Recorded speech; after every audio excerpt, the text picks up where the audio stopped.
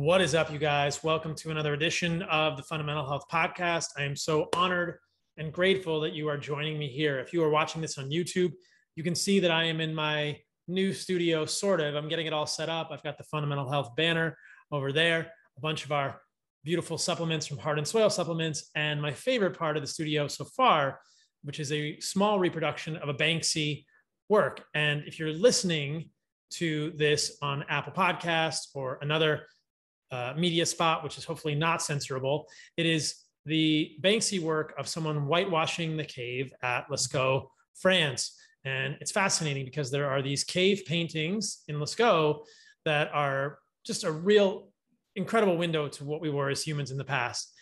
They're animals and hunting, and the fact that our ancestors tens of thousands of years ago were seeking these animals and finding time to sort of commemorate them on the walls of the cave. And I love this work by Banksy because for me, it's such a good representation of the forgetting, which is the alternative or the opposite of the remembering. You guys have all heard me talk about the remembering, this idea that I really feel like as modernized humans, we have forgotten where we've come from as humans, how we're supposed to live in all of the ways, how we're supposed to interact with humans and communicate and be in nature and get dirt between our toes and swim in the ocean and rivers and be in the sun. Sometimes naked, sometimes not, whatever, play, spend time with people we care about, and eat animals from nose to tail. And I am super excited about helping people really appreciate the way to remember that that is where we have come from. And as you all know, I'm super proud about what we do at Heart and Soil. This is the supplement company that I've built to help you all get more organs into your diet. I think this is a huge part of the remembering. Our food is a big piece of what makes us healthy humans. Meat has been demonized, and I think we are increasingly eating less meat and especially less organs. And this has led to many health issues and a decline in our health overall. But organs are not that easy to eat. They're hard to obtain. Their taste is weird. And so you can get them desiccated, which I think solves a lot of those problems, which is why I wanted to build Heart and Soil. So check us out, heartandsoil.co. We just released a new supplement, whole package, which is something I'm super excited about. I have wanted this supplement for all of you guys out there since we built the company a year ago. It has testicle, the most testicle of any desiccated organ supplement on the market, and blood and liver in it. And it's an amazing one. So check out whole package at heartandsoil.co. And we are all about helping you reclaim your birthright to radical health. That is something you are born with. You want to be a part of the remembering, not a part of the forgetting. So this week's podcast is with my friend, Evan Brand. It was a really fun one. And Evan is amazing. As you'll hear in this podcast, he's a really incredible nutritional therapy practitioner, works with a lot of patients. And we got into his experience working with people with a number of conditions, but especially mold. And mold toxicity is something I haven't dealt with on the podcast in the past. I didn't know who to have on to talk about mold, but I really appreciate Evan's balanced perspective about mold toxicity, how to treat it, how to mitigate it. One of the things that I like about being in Costa Rica when I'm here is that it's all open air. And as Evan says, the solution to pollution is dilution. So we are meant, part of the remembering is that we are meant to be outside and breathe fresh air. And I fear that we are all living in hermetically sealed buildings too often today. And that is a cool thing. So we talk about toxicity of mold, how to test for it, how to see it, symptoms, case studies he's worked with, and how to treat it. So check out this podcast with Evan Brand. I think you're going to love it. He's a wealth of resources and information. He's a really, really good human. I love this guy. And if you love this podcast, please leave me a review on Apple Podcasts, which is probably the preferred place that I like because it's not censorable. I think Spotify has taken down some, maybe censored some of my stuff. YouTube definitely censors my stuff from time to time. Listen to this podcast wherever you like, but if you leave me a review on Apple Podcasts, it really helps us move the needle and reach more people and help them understand that it's possible to live a full life, a radical life, and be a part of this remembering. So as a thank you to all of you who leave me reviews on Apple Podcasts, I'm going to continue giving away a signed copy of my book, one per month, to someone who leaves me a review on Apple Podcasts. Thank you guys for your support. All right, guys, on to the podcast. Love you all. Stay radical. Evan Brand, thanks for coming on the podcast, my friend. Hey, Dr. Paul, thanks for having me. You and I did a podcast on your show a few weeks ago, and then we've been talking ever since. And this issue of mold came up, and I thought, yes, I need to have you on my podcast to talk about mold and your experiences with mold, your work with patients who have mold toxicity. And this is something, honestly, that I haven't talked about on this podcast before, and that I haven't really gone down the rabbit hole in my own clinical practice, because it's a very complex rabbit hole, as we'll see in this show. And the anecdote that I'll start the podcast with is that I now live in Costa Rica. I'm recording this podcast from Austin, Texas, as I'm back here dealing with some computer issues, which may or may not be related to moisture.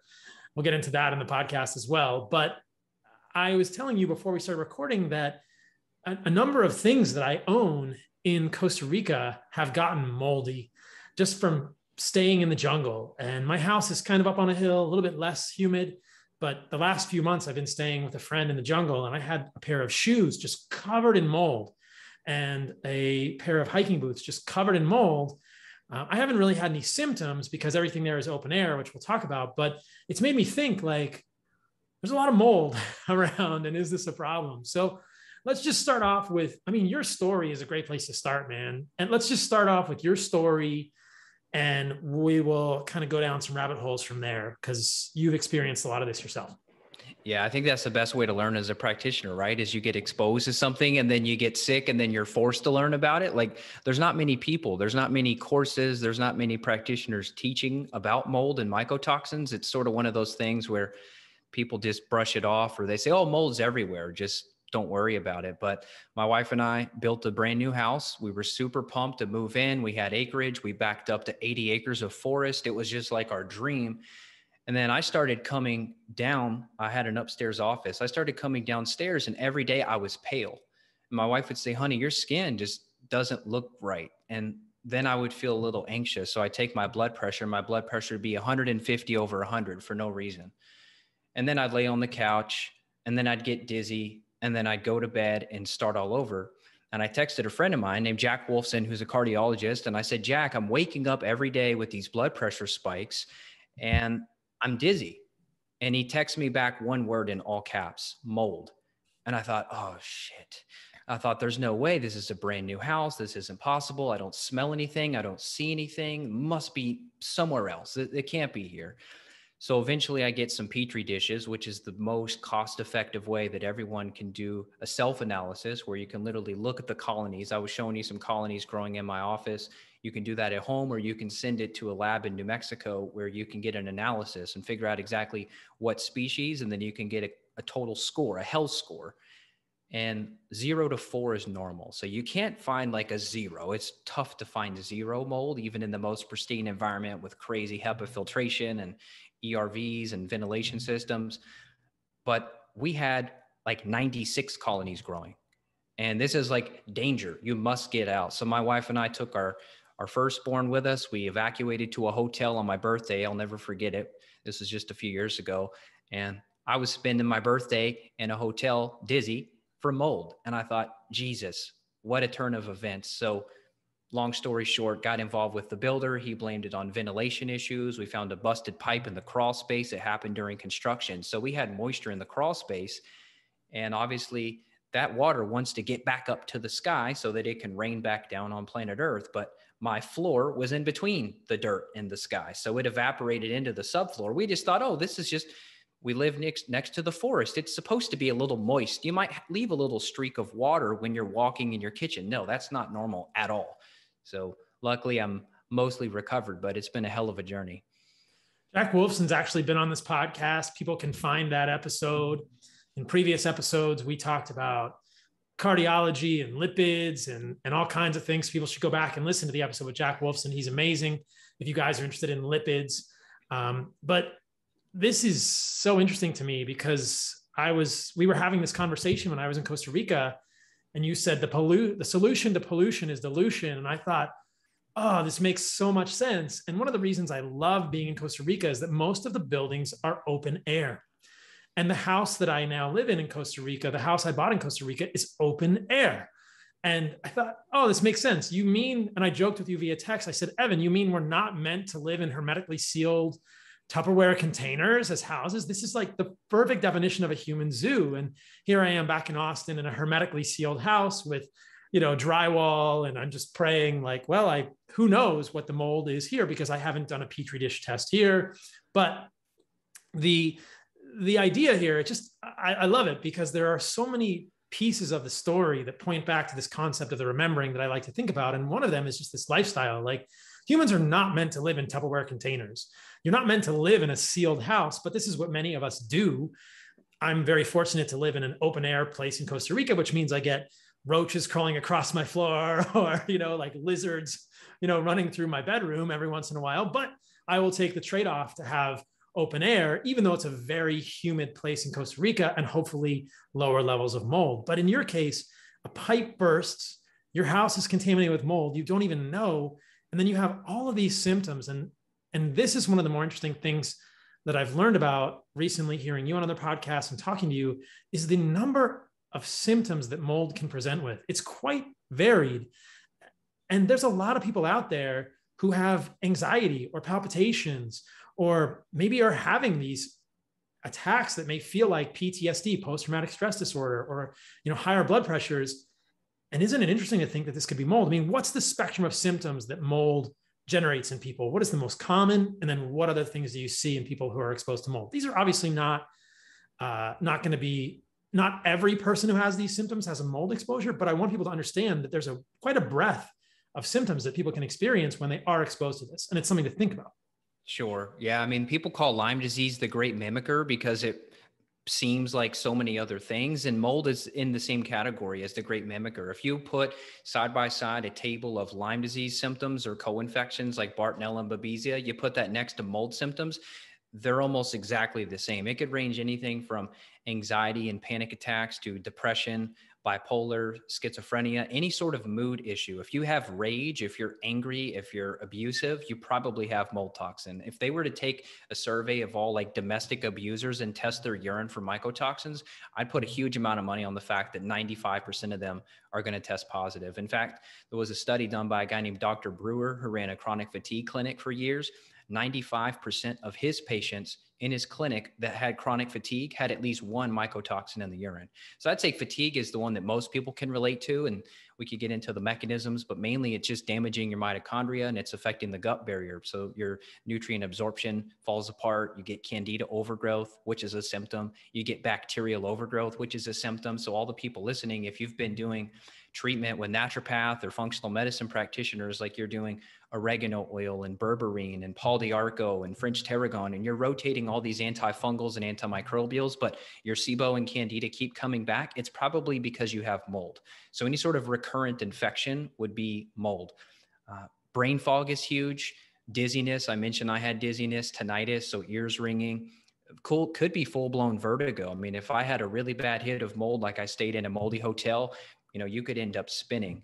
So blood pressure will be unstable because it messes up your nitric oxide synthase. So you literally don't make as much nitric oxide. So for men, erectile dysfunction, weak erections, cold hands, cold feet, cold nose, circulation issues, heart palpitations, atrial fibrillation. I've seen several cases in older females who were put on beta blockers and other prescriptions by their cardiologist. Unfortunately, with finding and treating the mold, we were able to get them off their heart medication. So I think a lot of cardiologists are putting these patients on medications because they think that's the solution, but it's not root cause. As you and I both know, a beta blocker or a blood pressure medication, these diuretics, it's just managing the blood pressure, managing the heart palps, but mold was the culprit. So, I mean, I could go on and on symptoms. Anything that's weird, anything that someone would classify as a weird symptom, like you have a burning sensation in your head, or you've got tingling in your feet, or you go in a certain building and one side of your face gets numb. Anything that people would describe as weird, you could assume mold. And this is the way that I think about it. And feel free to offer any modifications to this paradigm if you feel differently. When people reach out to me, obviously I don't give medical advice on the internet, but when they reach out to me and they say, I have this condition, I usually direct them to Heart and Soil and have them email us at Heart and Soil. And the first thing I think of for people is start with your diet, right? Start with the low hanging fruit. Like eat a nutrient-rich diet, which I think you and I both agree is a lot of animal foods and organs and the least toxic plant foods.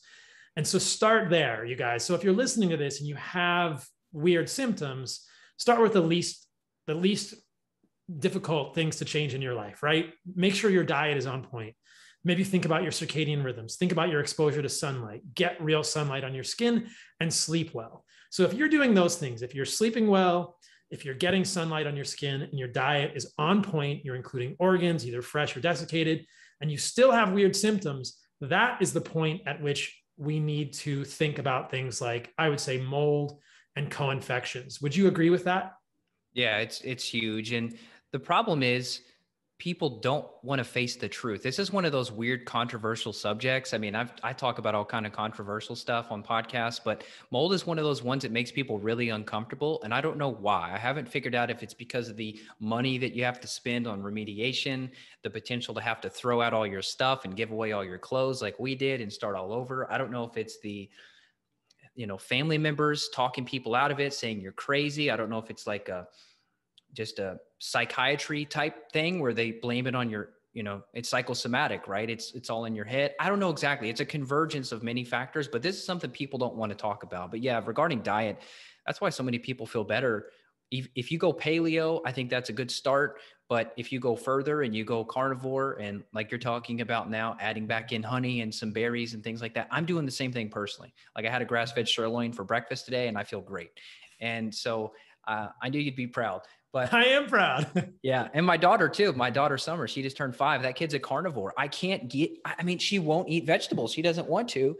And after you came on my podcast, I stopped feeling guilty about it because I had this pressure like, hey, honey, I'm going to get you to do some organic broccoli. I'm like, wow, we got to help detox, right? Let's get sulforaphane in you. Let's get some broccoli.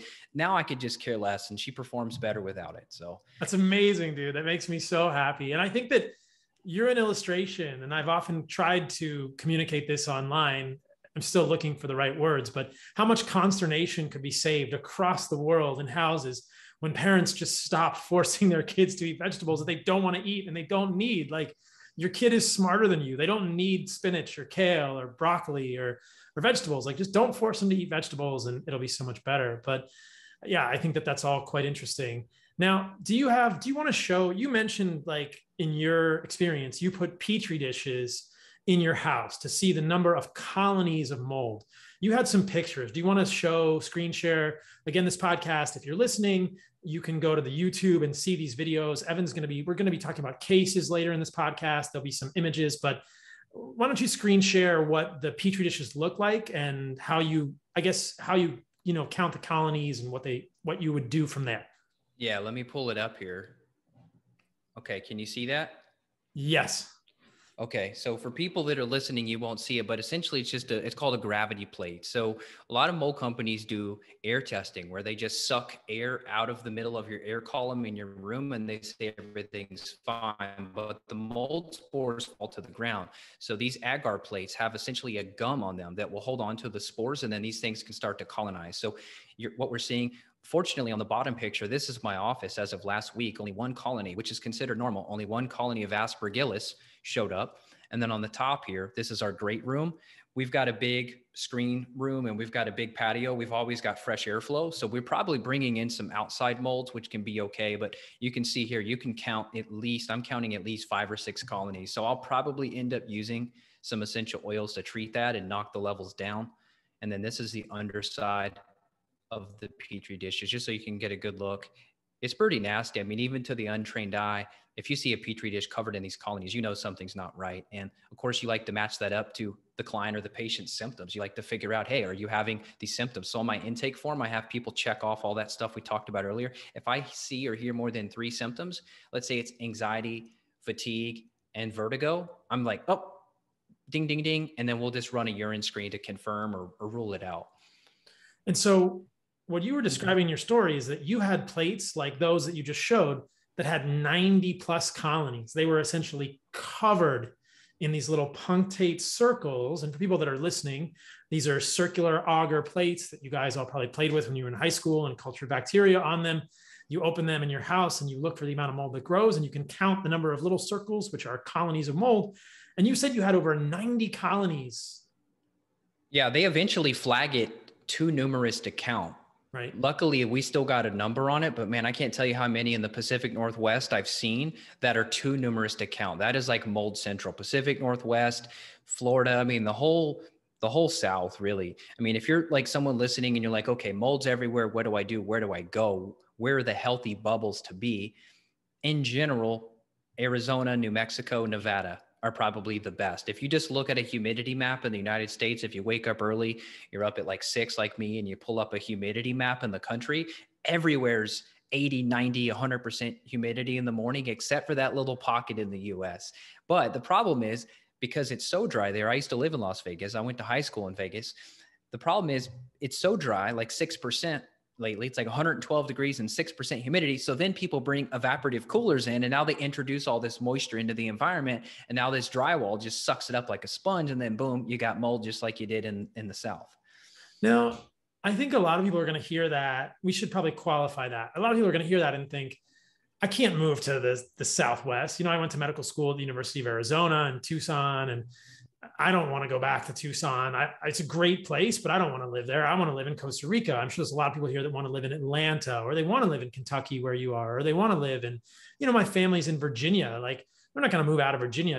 I think there are a lot of listeners who are going to live in, they're going to live in humid places. And so I think we just need to make sure that we give them, like, okay, if you're going to live in Florida, great. Like, Florida is very progressive now with COVID, and Miami's turning into a very big tech space, and a lot of people are moving to Miami. Like, let's make sure, if people want to live in those places, what should they be doing? Should they start with these petri dishes in their house? I guess they should start with their symptoms. If you feel good and you live in Miami, fantastic. Virtual high five. You're doing awesome. But if somebody lives in Miami, for instance, and has funky symptoms, fatigue, anxiety, and weirdness, and say they've done an animal-based diet, they're getting out in the sun because they live in Miami, they're sleeping 7 to 8 hours a night, what's the next step? They put these petri dishes in their home. How do they test their environment, or how do they test themselves to see if this could potentially be related to a mold exposure?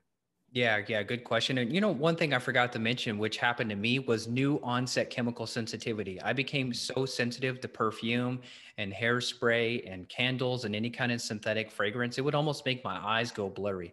So anyone who's chemically sensitive, some people say, oh, that's just my preference. That stuff's nasty. I don't like it. Yeah, I mean, these are estrogenic compounds, right? We know there's xenoestrogens, there's all sorts of man-made chemicals in these products. So that's one good reason to avoid them. But if you're having a reaction, meaning your family member comes over and the dryer sheets on their clothes makes you ill, that's a chemical sensitivity. Some may diagnose that further as what's called mast cell activation. Mast cells are part of the immune system. They have tryptase and histamine and other mediators in those. And when you get exposed to a toxin like mycotoxins, which come from mold in water damaged buildings, those mast cells start to leak out histamine. So when you hear about people with histamine intolerance, or they're going on low histamine diets, that's the reason carnivore diet's so great, is because as long as you're not doing 3-day leftover meat, in general, it's a very low histamine diet, which is why I push people towards it. But it's not necessarily the histamine that's the problem. It's your tolerance for histamine that's the problem. And that's because of your mast cells. So usually what we'll do is we'll try to stabilize people and use something like quercetin, which is in the vitamin C family, which will stabilize the mast cells while we're working behind the scenes. But yeah, if they have symptoms, we'll likely just run urine right out of the gate, because if they're fatigued, we want to look at their mitochondria on an organic acids test. And organic acids are essentially like measuring your tailpipe. When you take your car in for emissions testing and they measure the pollutants from your tailpipe, you could do the same thing with first morning's urine. And when you look at the urine, you can see all kind of stuff, which we could get into, anything from bacterial overgrowth to candida to your neurotransmitters. Mycotoxins deplete dopamine. So we're all a smartphone, social media addicted society. I think part of it is because so many of us have low dopamine due to mycotoxins depleting dopamine. That's one of the many reasons. And then we test the petri dishes. So I do both at the same time, but I'm working with people that are sick. They don't feel good. So they're not the maybe average person who feels pretty good listening. So I see here 3 things people can do, which I think are reasonable. You can start with petri dishes and do just mold colonies in your house. You can do urine organic acids testing, which is something I've talked about previously, but not in a while. And we're gonna dig into a little bit of that. It's called OAT testing, organic acids testing. And you can do urinary testing for mycotoxins through a company like Great Plains. But you touched on something that I want to highlight, because I get a lot of people asking me about histamine intolerance and histamine sensitivity. And these are co-occurring things that I really want to highlight for people that, and you mentioned mast cell activation syndrome, which is sometimes abbreviated MCAS, MCAS, but, and then you also mentioned SIBO. So I want people to understand that, and Candida or Candida, like recurrent Candida, SIBO, histamine intolerance, MCAS, if you're doing everything else right, animal-based diet, sunlight, sleep, maybe this is something to think about with mold. And this could be one of these keys that unlocks the door for a lot of people that isn't always thought about. Because you do run into people a lot of times with difficult to treat histamine intolerance. And, we have a supplement at Heart and Soil, Histamine and Immune, which seems to help because it provides some DAO, some diamine oxidase from kidney. But then the question, and thymus, then the question is, why are you not making enough, right? DAO. And that's usually a gut issue, which could again be related to mold toxins. So I just find it fascinating. This is maybe one of these things that's everywhere. And before we dig into the oat testing and the urine testing, and we look at some of these, I just want to highlight something else that's come up a bunch in this podcast, which is that a lot of people will rightly say mold is everywhere. We shouldn't be worried about this. We should be able to tolerate it. And I used to think that. I have some really smart friends that I respect deeply who would say that to me. They would say, mold is everywhere. Humans have been exposed forever. I think we should be able to tolerate it. But what I'm thinking more and more now is some people just can't tolerate it very well. And maybe based on, your exposures and where you are, there's probably some overlay of genetic susceptibility and exposure to these toxins in the environment. And some people do get really sick, and that makes it difficult for them. So why don't we talk about urinary organic acids testing, maybe show some of these for people who are watching the video, and then get into the urinary testing for mycotoxins. So this is the beginning of like how you would test to see if this were really an issue for you. Yeah, I want to take what you said a step further, just to help any skeptics that are still out there, the people that say, oh, well, mold's everywhere. And, our hunter-gatherer ancestors were exposed to it. And like you visited with the tribe and they're fine. They're outside. Aren't they exposed to mold all day, every day? And don't they bring mold with them everywhere they go? It's on their feet. It's in their hair. It's on their skin. They're probably absorbing it through their skin. They're probably eating it, And the answer is yes to all of those. We certainly used to be able to tolerate it. But as you mentioned, we're in these sterilized environments now where we have drywall that has paper backing. We have very poor ventilation, and we don't bring fresh air in.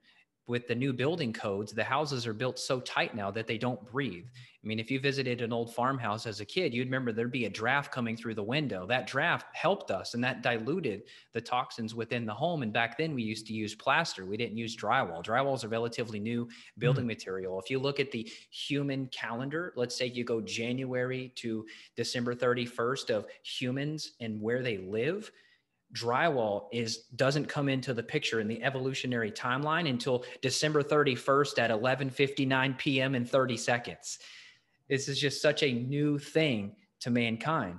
We did not evolve to be around this. And so that presents new exposure. So it's not that mold is new, definitely not. It's the types of molds that are happening due to water damage materials. That's new. And that's why we're not prepared for it.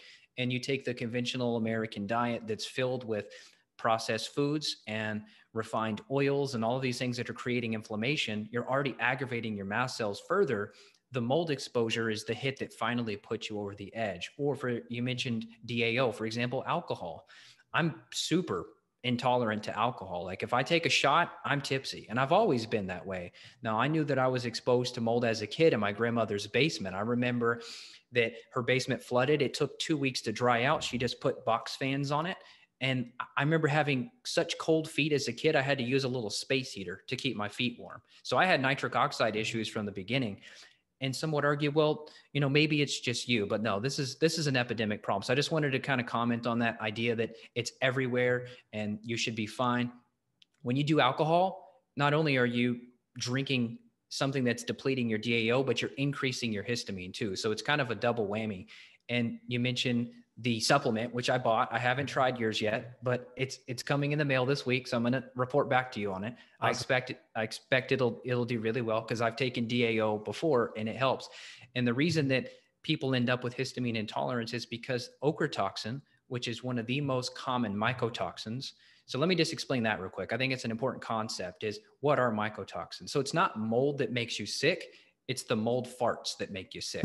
So Aspergillus is the mold in a water damaged building. So if you've got, let's say under your kitchen sink, you had a leak under your kitchen sink and that water sits there for more than 24 hours. And now you've got mold growth where you store all your hopefully healthy cleaning products.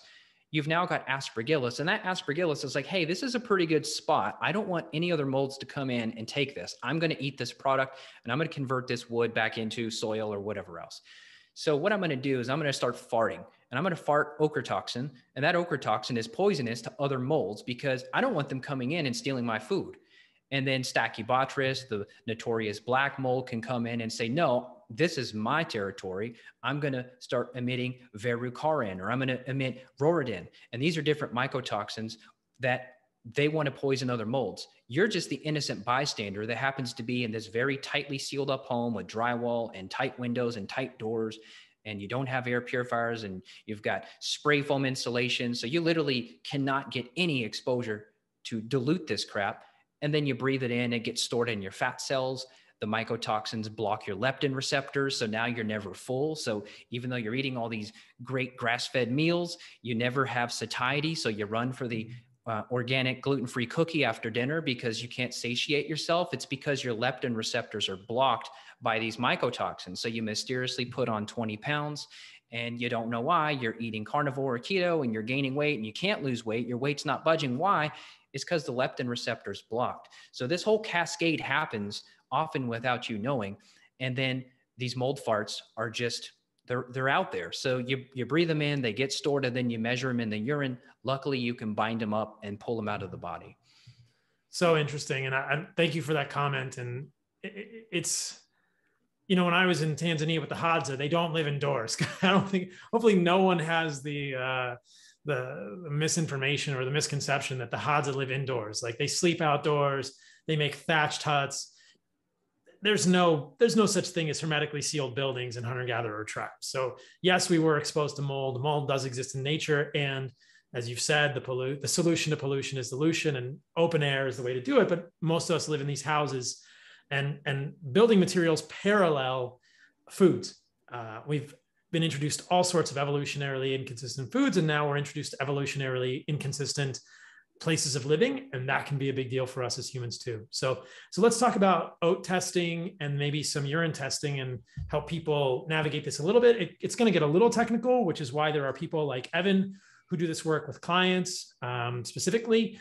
But I want to give you guys this information so that you can look at these tests yourself, or if you have a functional medicine provider who's done these tests, you can request them from that provider and you can understand what you're dealing with, or you can work with somebody like Evan. Yeah, here's the crazy thing. Do you ever think about this? I know you do because of your work.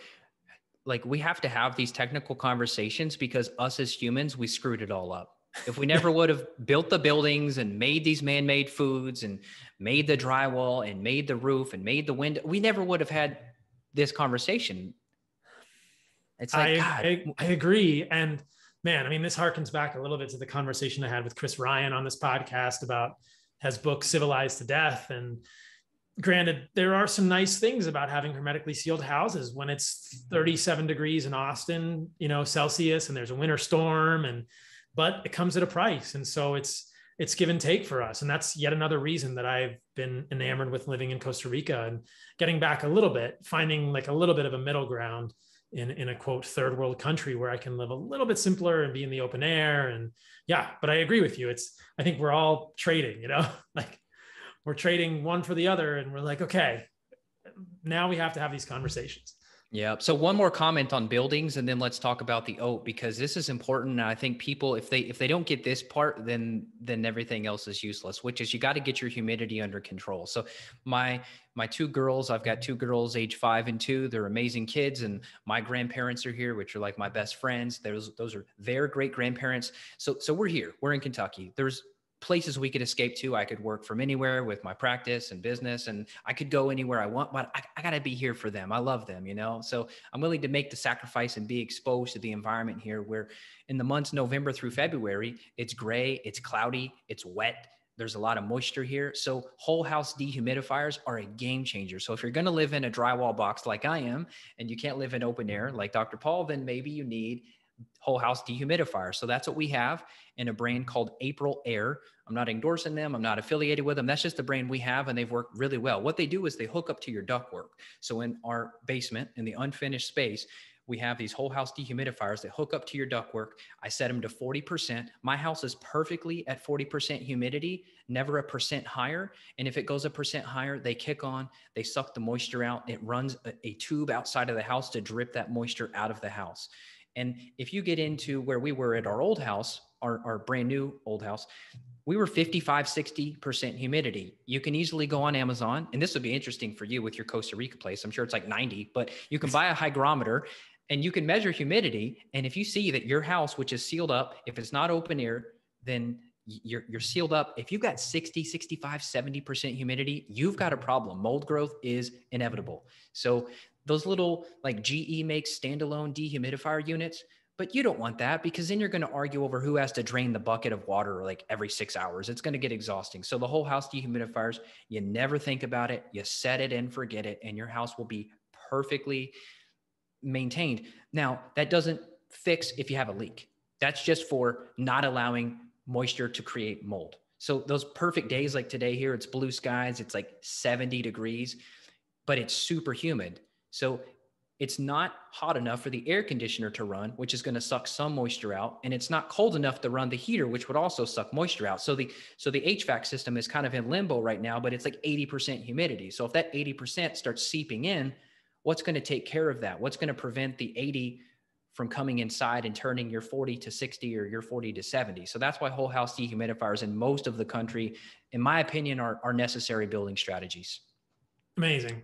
All right, but let's talk about the oak, because this is really fun. I'm going to share my screen with you. We were talking about this young boy the other day. This is a 3-year-old, and luckily the parents are wise enough to recognize his symptoms at 3 years old, and they want to get him better. So this poor kid, his name's Thomas, and he lives up in Pennsylvania, and he presented with a lot of skin issues, which is something I forgot to mention earlier. Anybody that has, I know you've done a lot of great work and post on carnivore helping with skin issues. I think that's partly because they're removing moldy foods and they're lowering their histamine reactions, and they're probably stopping or reversing autoimmunity. But this poor kid had skin issues.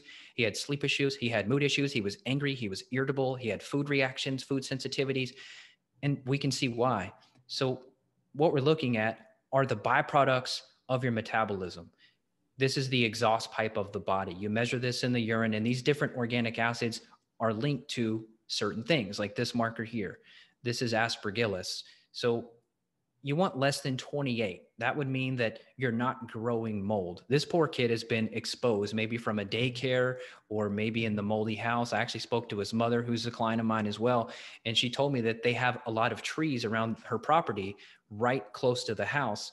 And the roots of the trees have actually busted through the foundation of their house, and their entire basement, and then they had a partial crawl space, was flooded with water for years and years and years. And it was because of the tree roots. So I love trees, but not if they're poking holes in your foundation and allowing water intrusion. And so she knows that she was exposed, and we know that mycotoxins go through the placenta in utero. So even if a child did not have their own exposure, the mother can pass these mycotoxins through the placenta. And we've also seen mycotoxins show up in breast milk. So breastfeeding is the number one most important thing you can do for your child. The unfortunate thing is, if you're full of mold toxin, you will transfer that to your baby. However, we've put, even my youngest, we've put her on binders and micronized chlorella and some other things we can get into from day one. And you can detox these children very effectively. But long story short, what happened with this kid here is he was exposed to so much mold that he is now considered colonized. So there's several situations that can happen with mold. You can just go to a moldy hotel in Cabo for the weekend, and you take a little hit of it and it gets in your body, and that's it. And it stores, and you're a mold reservoir. Or you can be a mold factory, or you can be both. In this case, this kid is both. He is making mycotoxins internally now, meaning even if his mother took him to a non-moldy house, he was living in the middle of the desert and he had no mold exposure, it doesn't matter, because he's generating those mycotoxins internally now. And so you can see these levels are just off the charts. Arabinose, that's a marker for candida. So this kid has tons of candida overgrowth. He is addicted to sugar. And if you hide the sugar, he seeks it out. He's like a heat-seeking missile for sugar. I mean, he'll find it. You hide a cookie, he's going to find the cookie. And it's not his fault. It's because the candida wants to survive. So when you put a kid like this on, we'll use liquid oregano or we'll use berberine or antifungals. As soon as you put the kid on that and you start killing these mold colonies and the candida, it's going to drive up the cravings more. So it's just really up to the adult or the parent to just try to help keep these people on track with their diet to get through the treatment so that you can resolve this. And then I'll pause in a minute so you can comment on this. But the last section on page 1 here of this oat test, you can see this kid has a major bacterial overgrowth problem.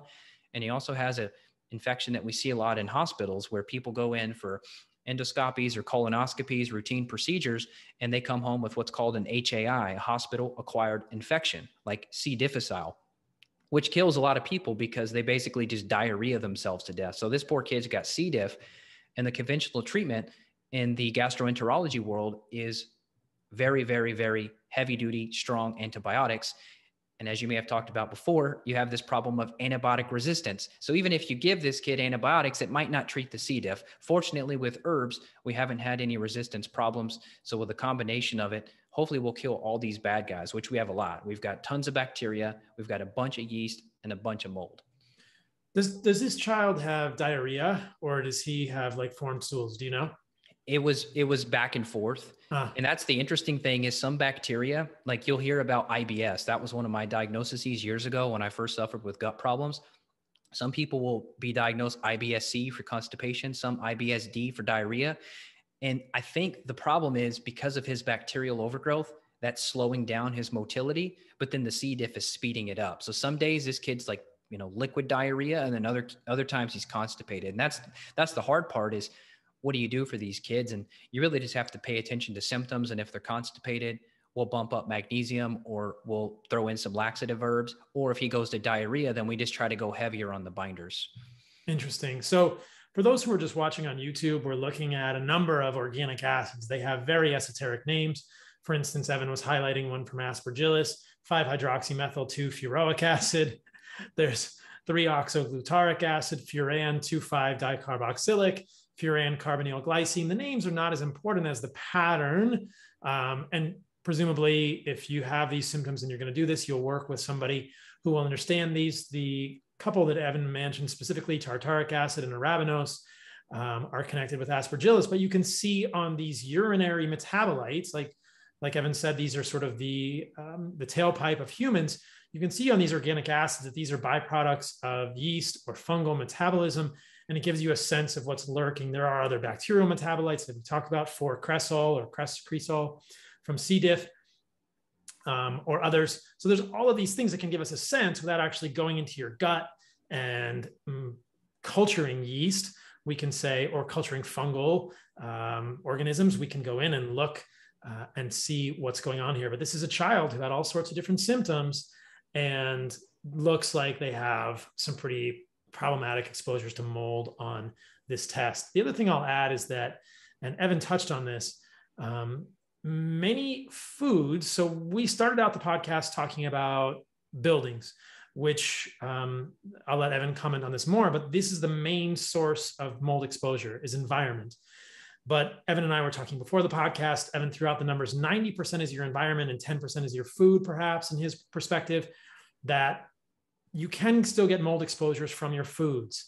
That's another thing to be aware of. We talked a little bit about histamine preformed in meat. If the meat is old, that's different than mold, but moldy foods can contain aspergillus or other things like fusarium or fumonisins.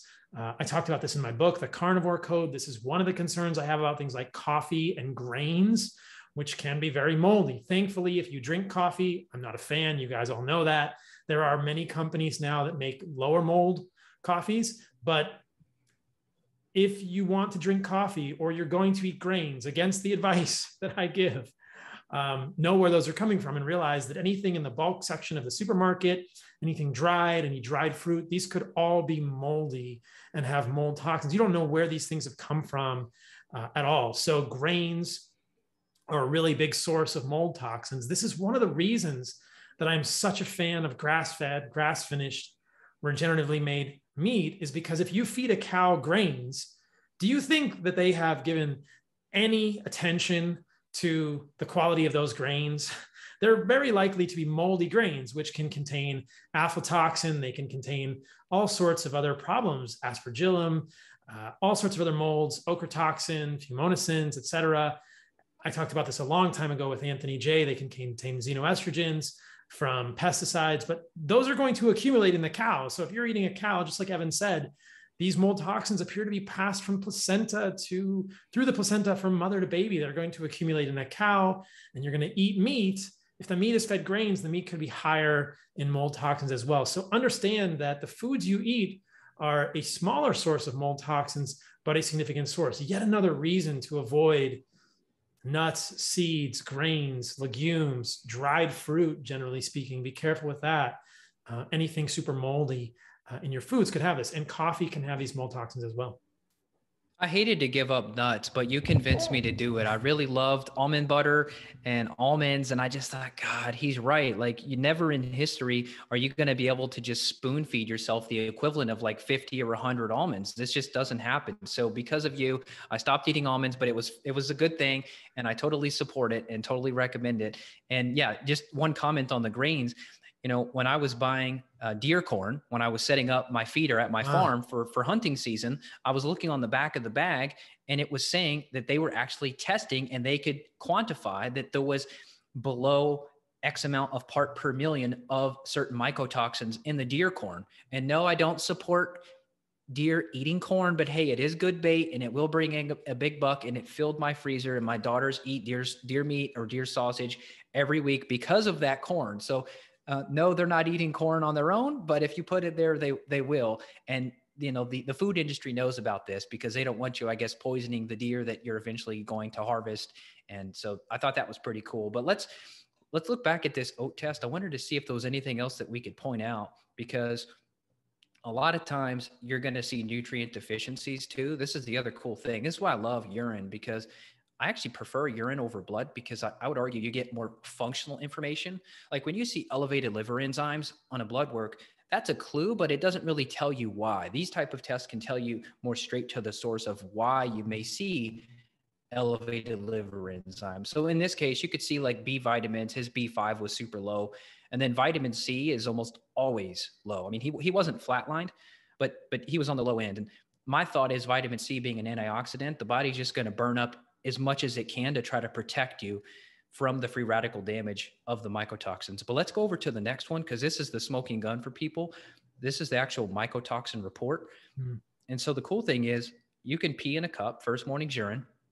And the cool thing about fasting too, when I interviewed you for my podcast, we talked about how I was like, well, what do you eat? Like, how many meals a day? Do you do snacks? And you're like, no, I just do 2 meals a day. So the cool thing about that is if you're doing any sort of intermittent fasting, you're actually going to increase the excretion of mycotoxins, and you're going to flush those out through your system more effectively. So that's just another benefit, another reason why many people may feel better when they're fasted, partially because they're running on ketones, but I think also part of it's because they're now flushing out mycotoxins. So these are the actual mycotoxins. So the same urine sample was run through 2 different machines.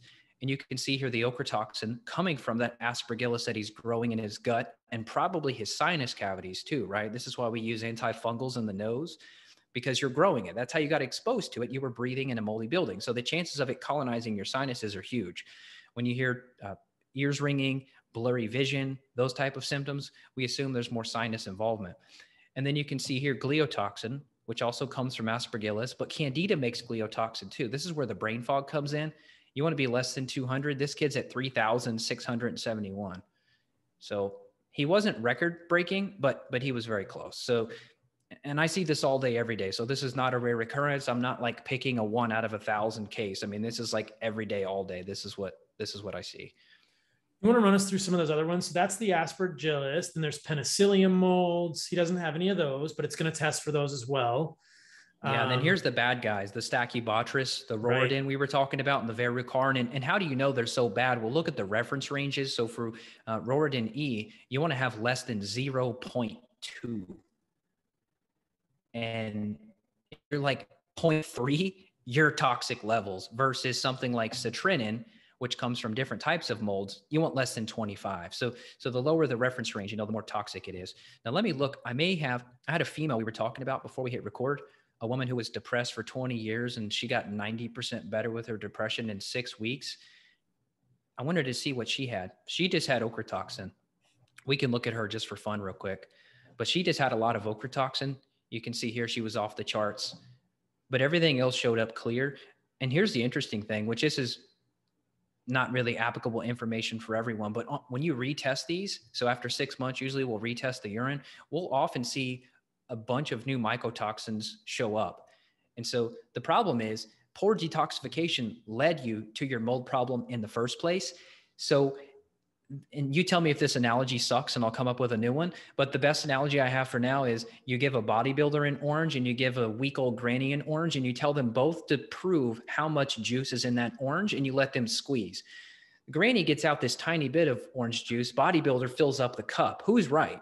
They're both correct. It's just that she was weak. She couldn't excrete all the juice out of the orange and he could. So that analogy hopefully makes sense for detoxification, meaning that, Jane Doe, she's not a good excreter or detoxifier, so she can only pee out just enough mold for us to get a positive result, enough to justify using binders and glutathione to help treat her, versus somebody else may be better at flushing it out. So their urine test looks worse on paper, but they actually may not be bad as the lady who can't excrete it. But luckily, once you upregulate the pathways, you get people doing infrared saunas, you're heating up the body, you're hopefully improving diet, so you're becoming a more efficient fat burner. Your levels may go up 10 or 100x on the retest. That doesn't mean that you got exposed to more mold. That could just mean that you're getting better at flushing it out. It's a very interesting concept. What are your thoughts about why people's detoxification systems are impaired? Because I have some thoughts on this, but I'll just piggyback on whatever you think. So some of it's genetics. Like when it comes to mold, if you read any mold books, you'll hear about this gene called HLA-DR, and about 25% of the population has it. I personally don't test for it, and I don't think it's worth testing for, because if you see the mycotoxins on the urine, clearly they have a problem detoxing mycotoxins because they have a buildup. So I'd say save your money and spend it on the urine instead. And I think the other answer to it is, well, there's a bunch of answers. So I'm going to unpack a few that come to mind. Number one is the glucuronidation pathway. Glucuronidation is a pathway in the body where you take toxic substances and you break them down and conjugate them into less toxic substances. The problem is, because we're all eating food that has glyphosate residue in it, that's killing lactobacillus and other beneficial species of bacteria in the microbiome, which then allows the overgrowth of pathogenic bacteria like streptococcus and staph and klebsiella and pseudomonas. These pathogenic bacteria then raise an enzyme called beta-glucuronidase, which is an enzyme that inhibits that pathway. So you're literally putting a cork in the drain of this phase 2 detox pathway. Now you have a buildup of estrogen. So you have women with estrogen dominance. They have bad periods and PMS and breast tenderness. And that's all because of that pathway. So we can use things like calcium D-glucarate, which is glucaric acid bound to a calcium molecule, and you can inhibit that enzyme. You can use probiotics to inhibit that enzyme so that you can get that glucuronidation pathway working better. But the root cause is fixing the SIBO. So that's one big thing. And I think the other thing is just our buckets are full. We put mercury in our mouths in the form of silver fillings. We go out and eat glyphosate, or we drink wine contaminated with glyphosate. We have histamine issues. We don't ground ourselves to the earth. We're chronically stressed. We're surrounded by EMF, and people live next to cell phone towers. There's some discussion, a guy named Dr. Klinghardt, who's a medical doc up in the Pacific Northwest, he treats a lot of Lyme. I haven't seen any study from him, but he claims that molds make 600% more mycotoxins when they're exposed to EMF. And I think that'd be an easy test to figure out. You would just simply put a mold in a Faraday cage and then put that other mold next to a Wi-Fi router or a cell phone tower, and surely you'd maybe see more toxin release. It makes sense. It's a threat to the mold, even though it's an invisible threat. With the eyes, it's still a threat. So I could go down a whole rabbit hole there, but I think the answer is just toxins across the board.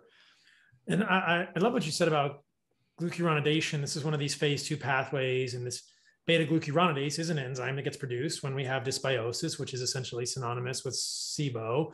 And there's a problem there. One of the things that I talk about a lot previously, but haven't spoken about recently, so I'll remind people, is Black pepper contains a compound called piperine, and this is just another plant toxin.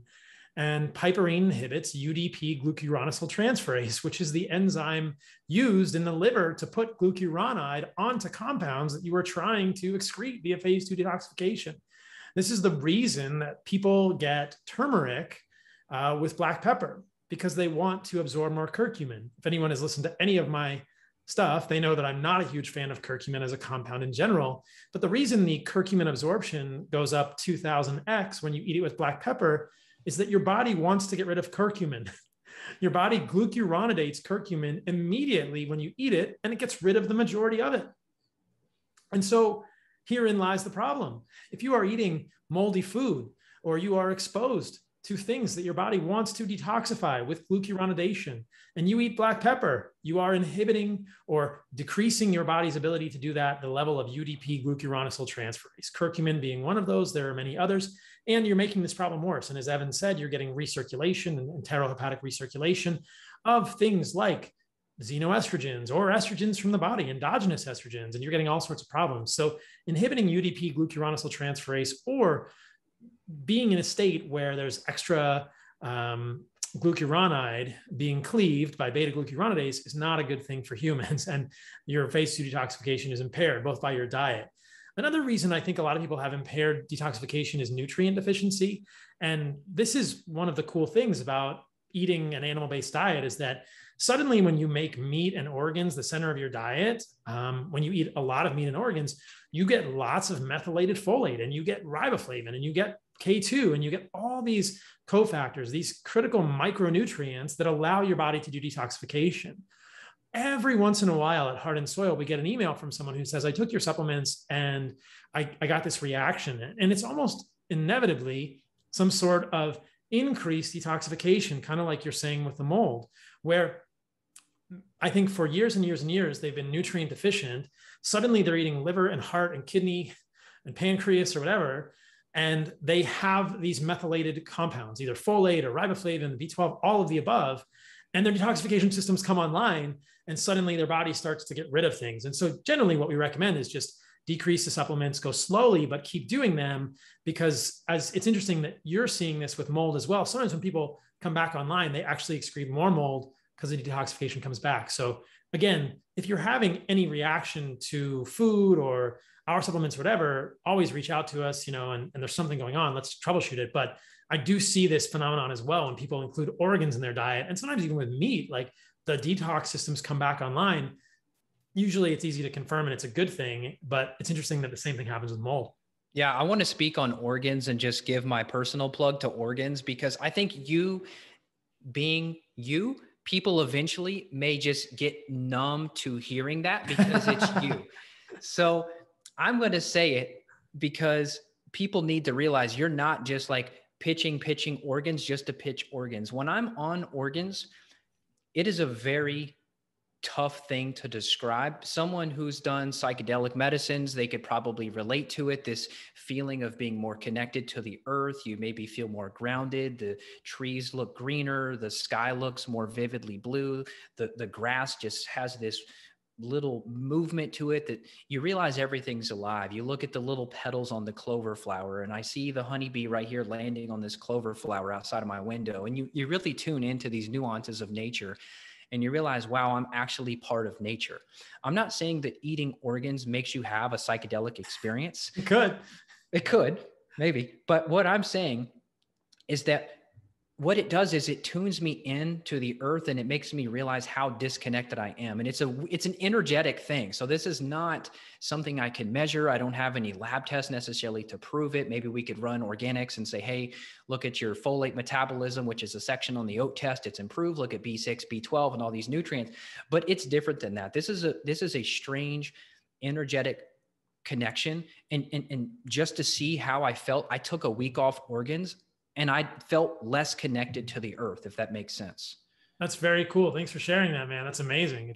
Let me show one thing on stool, because we were talking about infections a lot. This woman we were talking about who had depression, we ran a stool on her too, and she showed up with H. pylori. And I just want to give a couple like just little nuggets for people that maybe are trying to integrate organs or maybe go carnivore and they're having a problem. This is a big common thing that I've seen where people on the forums will go, well, carnivore didn't work. It's like, well, what do you mean it didn't work? Like, oh, you had diarrhea or you had digestion problems. Well, that's not the meat's fault. There's something that is wrong with you. It's not the meat. So one of those big something wrong with yous could be a Helicobacter pylori infection, which is a bacteria that damages the parietal cells, which secrete stomach acid. And this is highly contagious. So if you have it and you're intimate with your partner, they probably have it too. And conventional therapy is what's called triple therapy. It's 3 antibiotics at the same time. It doesn't work as effectively as it used to because of antibiotic resistance and the Helicobacter is mutating. But this woman had that. So if she were to go full carnivore and complain, hey, I didn't feel good eating grass-fed steak every day, then I would say, well, duh, this is why. Your stomach acid levels are too low. So we have to clear this infection out, and then we have to raise her levels of HCl, and maybe we do supplemental. And then you could see all the SIBO stuff here, all these different bacterial overgrowth markers. The strep was high, enterococcus. You can see she had geotrichum, which is a fungal infection. And not to get too boring, but you could see that her levels were exponentially high. That's insanely high. Yeah. E2 is normal and she's an E10. So if you go E to the third, that's 10x, E to the fourth, 100x, and so on. So this was one of the highest I've ever seen. And she's then like 1 billion times higher. I can't even do the math on it. It's ridiculous. 10 to the 8th, I guess, which is, almost. And then down here, so she had Entamoeba coli, which is a parasite infection. She was 100x above normal there. I would argue there's no normal amount of Entamoeba and Blasto and some of these others that really cause a lot of damage to the gut. You can see here, this woman, she would complain if she tried to eat grass-fed steak every day because her pancreatic elastase, which is essentially one of the, I guess, the domino effects of digestion, it's turned off. And then you can see here that beta-glucuronidase we talked about is high. And the higher that number goes, the more recirculation of toxins you have. And then lastly, you see the secretory IgA is low. So we would assume this woman has a leaky gut. And those are all the pieces that really add up to why people feel like crap. So I get annoyed when I see people like demonizing meats and they're blaming it on, well, I didn't feel good, or I got bloated, or I had diarrhea, or I had gas. Okay, that's just a clue. And now it's your job to dig deeper to figure out why you did it. Because my great-great-great-great-great-great-grandpa who was eating, grass-fed venison, he might not have had all these same toxins and other things that you had. No, thank you for sharing that. It's a really important point. People always ask me, or I think there's this undercurrent, this idea in society, like, well, maybe there are just some people who are meant to eat plant-based diets. And I think, no, that's hogwash. Like, we are all Homo sapiens. I think that there is definitely individual variability. Squash triggers my eczema. Maybe it doesn't trigger the next person's eczema or really trigger the next person's immune system. Dairy isn't great for me, but other people can do it. But I think that generally there are overarching principles that apply to species appropriate diets for humans. And one of those is meat. And so when people say to me, I don't do well with red meat, the first question I have for them is, do you know your zinc levels? Are you zinc deficient because you haven't eaten red meat for 25 years and then you're not making enough stomach acid? And all these other questions that you're looking at with that GI map test and the stool. What's your pancreatic elastase? Do you have H. pylori? Basically, they're all asking questions around, I'm asking them questions that are all centered around, how is your stomach acid and how are your digestive enzymes? Because if you as a human cannot digest red meat, it's very likely that your stomach acid is low and there's a problem in your stomach and you're not making enough stomach acid. Maybe you need to supplement with zinc until you can absorb the meat properly. But I hear this all the time from people, and not to be sexist, but it's usually women who probably haven't eaten a whole lot of zinc-rich foods in their lives, because more and more women, I think, are trying to look like the wayfish, unrealistic presentations of women on Cosmopolitan magazine, and they're not eating meat because they think it's going to make them big. Or somehow muscular or something that's not feminine, nothing could be further from the truth. And they end up zinc deficient. And so super important point that it's not necessarily that the meat isn't good for you. I think we're Homo sapiens. And as Homo sapiens, meat and organs are a part of our just genetic book of life. Look for other causes. And yeah, that's a little bit of a rabbit hole, but it's an important point to make. Yeah. Well, so many people, they just get lost in the weeds of diet, and we never end up ahead because there's just so much debate and discussion. So I love that you just say, hey, look, we're Homo sapiens. Look at Weston A. Price. He traveled around. He looked at all these people. Their teeth were amazing. Their bodies were amazing. They were fit. They were lean. They had no chronic disease. You look at the work you've done with visiting tribes. They don't have chronic disease. I don't know if it was you that said this, or maybe I saw another video or documentary on hunter-gatherers. They barely even have a word for depression. Like mental health and mental illness just doesn't exist. You look at so many things that we could stop arguing about, and we could actually move forward if people just agree and just say, yep, this is what humans have done. We're going to do it. We're going to improve how we can do it and how we can digest better. But when you're arguing at the dinner table and your wife's trying to force the broccoli on your kids, that sympathetic stress of the diet and the fear of the food, that doesn't improve anything either, because digestion is a parasympathetic process. And we evolved to eat in social circles where being around other people, just like being around horses, for example, can help normalize your heart rate variability. When you're around a horse, it helps stabilize your nervous system. And there's a reason they use horses in therapy. So you get that same benefit when you're in a social circle versus when you're eating alone, scrolling on Instagram. That's a completely non-natural thing to your digestion. Love it. So let's talk about the most important piece, which is somebody has these symptoms. They're doing everything right. They're eating an animal-based diet. They're sleeping. They're getting in the sun. They put the plates in their house. They do the oat test with you or somebody else. They do the urine test. And they're like, you know what? I actually am exposed to mold. And what do they do then? Like, how do they move forward with this? We can talk about changing environment. You mentioned a little bit about these whole house dehumidifiers. And then let's get into some of the methods that you use to detoxify people. Like, it's going to be different. There's obviously going to be individual protocols that are quite different, but I want people to have tools and ideas of what the treatment for this mold looks like. Sure. Well, glutathione is really important, and it's not something everyone can tolerate right out of the gate, because glutathione is great at mobilizing mycotoxins. So we used to, before the lab told us not to, we used to give people glutathione as a provoking agent, similar to how you would give DMSA or some sort of a chelating agent to do a heavy metal screen on people. We would provoke the body by having people do glutathione. And we saw that when we used glutathione, it would actually show more mycotoxins. We thought, oh, this is cool. And then the lab said, hey, this is like messing with other markers in the mitochondria, so don't do that. So we stopped provoking, but that was just a side tangent. But glutathione, you make it in your liver. It's your master detox antioxidant. It's incredibly important. There was actually a paper that came out by Dr. Horowitz, who's been treating Lyme for decades.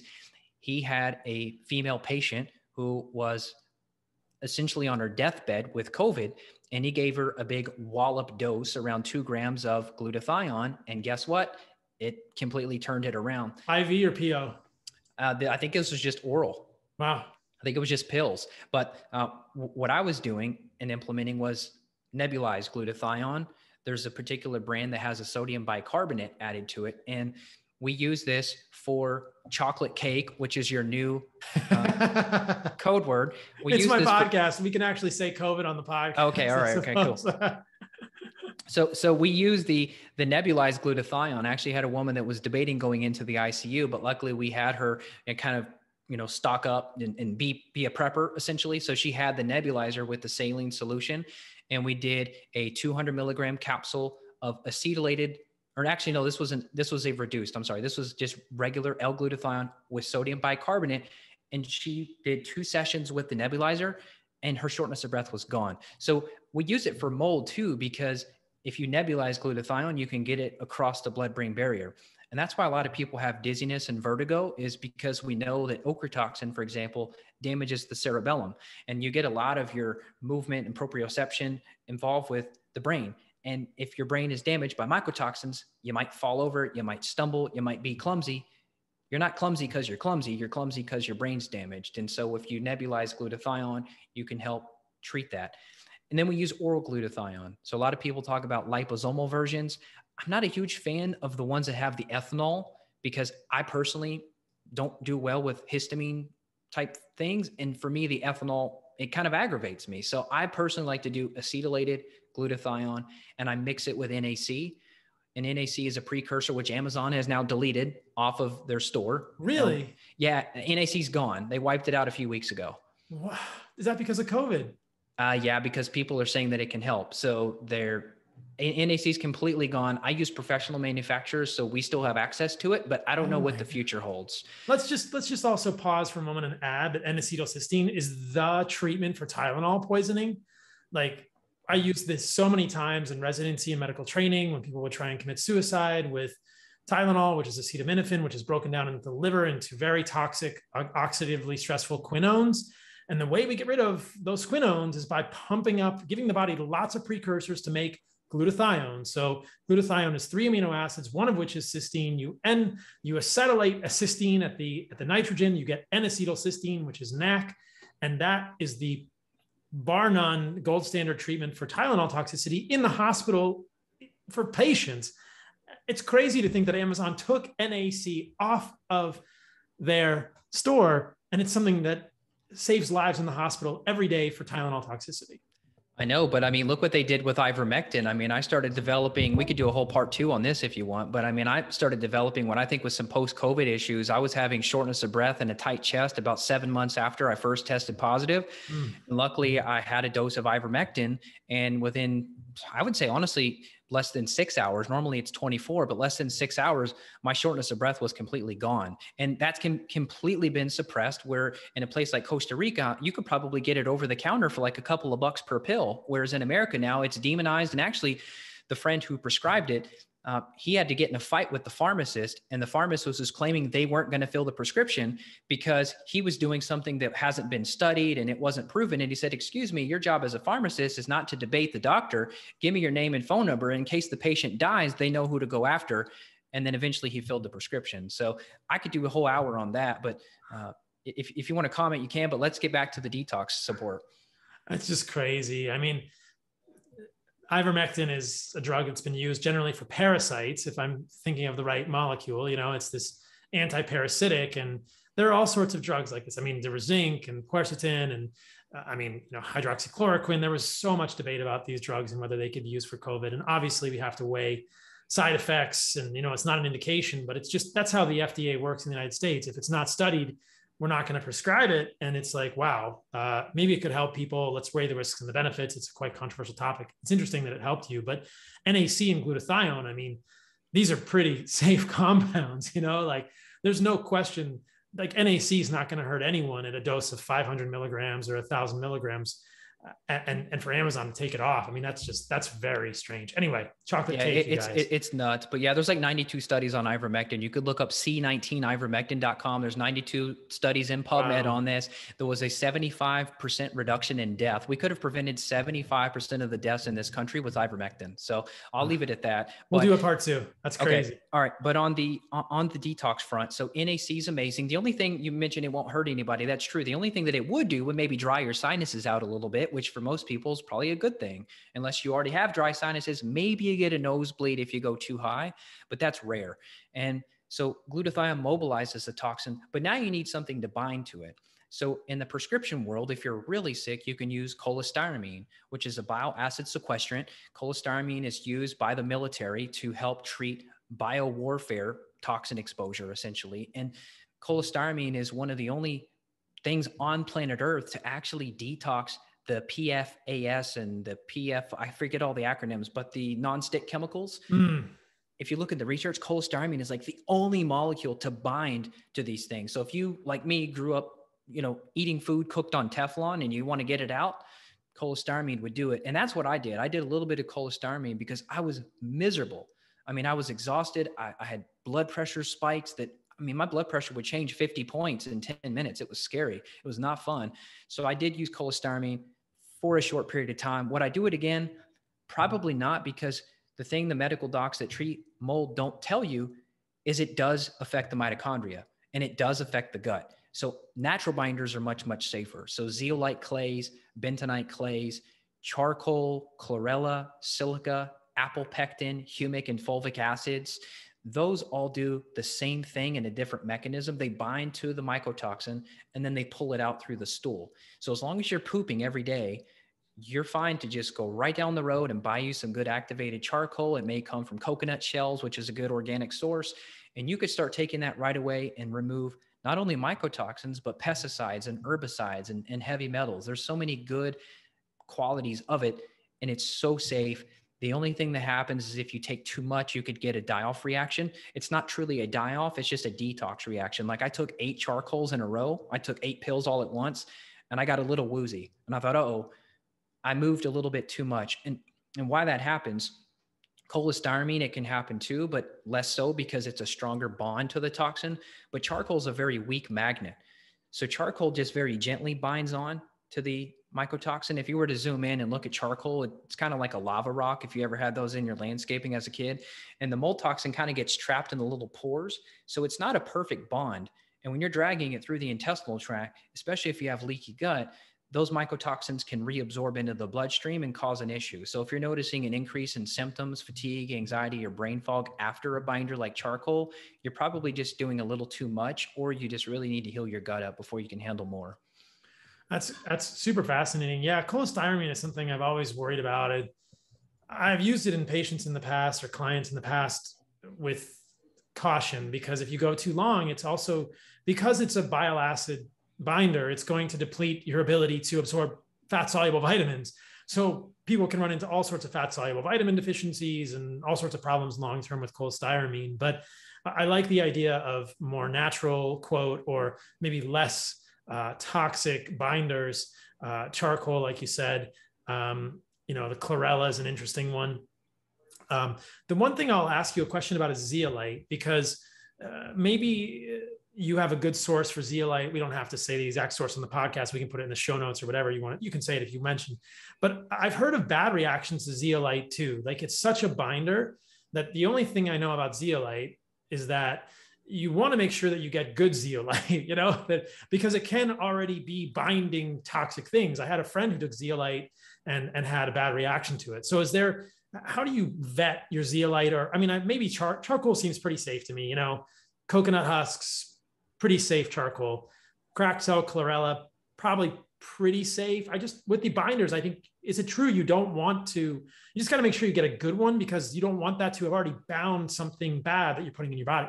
You're totally right. Yeah. Some zeolites actually showed up contaminated highly with aluminum, right, and other heavy metals. So yeah, it is a big problem. And I just use professional sources that do purity reports, and they'll actually show you the test report on it. And if somebody's paranoid, then we could just say, hey, fine. And another thing with zeolite too, it does tend to be very dehydrating. I'm on a bunch of zeolite, so I have a bunch of water that I just have to keep, because it keeps you parched. Mold also will cause excessive thirst and excessive urination. We talked about that before we hit record, but if you're up in the middle of the night to go pee, it's not necessarily because you're getting old, like your doctor says. It's not necessarily hormones. It could be, but it could also be mold, because it affects the kidneys. And I think the mechanism is you're just having to work harder to try to filter these things out. So you're creating more urine. So when I detox myself, I don't have to wake up in the middle of the night to go pee anymore. Now, that's a really probiotics. Interesting anecdote. Sorry to interrupt you. That's a really interesting anecdote that I'm glad that we covered, because I just want to make sure that we emphasize that one as well. That because I've worked with a couple of people who had this like frequent urination at night, and we could never figure out what it was. But if in your experience with mold, you were getting up 4 or 5 times a night, you said, and then when you went through some of these protocols, that got much better. Yeah, I don't get up at all to pee unless I drink a ton of water right before bed. Yeah, so what I would do, just as an experiment, get these people on a binder before bed and see what happens. Like a charcoal? Yeah, I would do a charcoal, just an activated charcoal. You could do like 250 milligrams or maybe 500 milligrams, which is about 2 capsules. And it may take a while. Timeline wise, to be honest with you, I think it's important to break that down, because that's a common question. Well, how long is this going to take? And the answer is it depends. If you're 40 and you've got 40 years of accumulated mycotoxins, starting from in utero when your mother transferred her mycotoxins from her mother to you, and then down the line. So that's why it's fun to work with families, because you'll see the toxic kid, the toxic mom, the toxic grandma. I've been fortunate to work with several generations, and it's crazy to see the same mycotoxins. It's like, is that just coincidence, or is that literally through the family line? And then you plot the family toxicity with the mental illness. Oh, she was depressed and anxious. So was she. And then it really starts getting crazy. But one thing I was going to mention is probiotics. There's actually some really cool papers coming out now on probiotics as being the most broad spectrum. So charcoal is really good at certain mycotoxins like ochratoxin, but charcoal is not very good at zearalenone, which comes from Fusarium. Fusarium is another mold that makes zearalenone. People freak out about soy. You want to talk about something crazy estrogenic? Zearalenone, they'll put it in the ears of cows. I know Dave Asprey talked about that years ago when he was promoting his moldy documentary, and they'll use it to fatten up cows by affecting their estrogen. So you can breathe zearalenone in. It's crazy, but charcoal doesn't work very well at detoxing it. A clay would work better, or possibly a probiotic. And the cool mechanism of the probiotic is it's actually converting it. I think it's probably some type of a conjugation mechanism. I don't even know if it's fully understood. I think there's a ton we don't understand yet, and I don't claim to know it all. I just know enough to help people. But I think what's happening is you're taking the probiotic, and the microbes, which have probably been exposed to these molds before, have some built-in mechanism, but because our guts are so messed up from glyphosate, we don't have those microbes there to digest and basically degrade these mycotoxins. So I believe the mechanism is when you're throwing in tons of beneficial bacteria, those microbes are then somehow eating or conjugating or doing something to convert those mycotoxins into less toxic substances and then prepping them for the phase 2 detox system. Do you have any particular probiotics that you found to be helpful? It's such a crapshoot with probiotics in my experience. Yeah. Sometimes I have people that I work with who get much worse on probiotics, right? And different strains of bacteria. Like, have you found anything that specifically worked well? There's a ton of options, and there's a ton of controversy over it because the spore-based people say spore-based are best, and then the soil-based say they're the best because we come from the dirt, and then the other probiotic companies say we're the best because we're the best. So we use a professional company to make it. And I'll send you a link just in case my opinion changes in the future, but I'll send you the one I currently use. And we try to use strains that are going to be low and that don't promote histamine because certain species of bacteria will increase histamine levels. Right. So if you already have a person with SIBO and they have histamine intolerance, those probiotics will flare them up. And you got to do it in the right order. If they have a major bacterial overgrowth and you try to come in with probiotics too soon, it's kind of like spreading the seed in the garden when you didn't pull the weeds. So there is somewhat of an order of operation to it, but admittedly, I'm using probiotics sooner and sooner in the protocol now because I'm finding it helps with mold. So right now we've got glutathione and NAC, some sort of binder. For binders, we talked about charcoal. We talked a little bit about chlorella. We talked about zeolite and the clays. You want to be careful with those. Humic and fulvic acids are interesting. They're found in dirt. It's like right back to dirt. Like if we all just lived outside and ate some dirt, we'd probably be good. And until we're not, who knows? But do you use humic and fulvic acids as well for binders? I do. Yeah. I use them in a broad spectrum formula, one that has it all. So it's a zeolite, charcoal, silica, pectin, humic and fulvic blend. I've tried the humic and fulvic by itself in isolation. I wasn't that impressed. I think you need something a little more hardcore. I think humic and fulvic are great, but I think they're just very gentle and it could get you better maybe in like 5 to 10 year time frame. But these are people that have suffered. So I'm rushing and trying to get them better in a year or so. And then the sinuses. So we'll usually come in with something like Xlear Rescue, which is a xylitol spray. The one with the essential oils is a little more hardcore. That can treat the colonization in the sinuses, or you can use Argentin 23, which is a professional silver hydrosol. Medical doctors use bag spray, which is antibiotics up the nose. I'm kind of biased against it. The medical docs will argue with me and say I'm wrong, and herbs and natural remedies aren't powerful enough and all that, but I've gotten people better without the medication. So I prefer to go natural when we can. And then we'll use antifungals in the gut too. So we'll use like Saccharomyces boulardii is a great beneficial yeast. It's kind of marketed and sold as a probiotic, but it does a couple things. It helps kill candida. And then also it helps with detox of mycotoxins. And then we talked about calcium D-glucarate earlier. So anything you can do to help that phase 2 pathway and reduce that elevated beta-glucuronidase, that's going to help excrete things like zearalenone. So if you're a woman with estrogen dominance, piecing together that protocol is going to be a game changer. It's interesting you mentioned silica as well as a binder. I got really interested in silica a few months ago when one of my clients sent me something about uranium in water. And I went down this rabbit hole and looked, and there's a controversial thoughts about this, guys, if you want to go back and look at it. I looked at the amount of uranium in a number of drinking waters and mineral waters, and I was surprised that a lot of them were quite high. Pellegrino did not look good, unfortunately. And even this mineral water that I was drinking in Costa Rica that I really liked was quite high in uranium. And so, but where's it coming from? What's that? Where's the uranium coming from? Is this like nuclear fallout? I think it's just coming from the earth. You know, these are mineral waters coming up from springs and the sourcing of the mineral water is different. So there's all sorts of stuff. I can send you the papers, but there's papers looking at German mineral waters and Italian mineral waters. If you're drinking a carbonated mineral water, you want to listen to that Controversial Thoughts and know what you're drinking. When I'm here in Austin, I drink Mountain Valley, which is it's very clean based on everything I've seen. The problem is that Mountain Valley is very low in silica.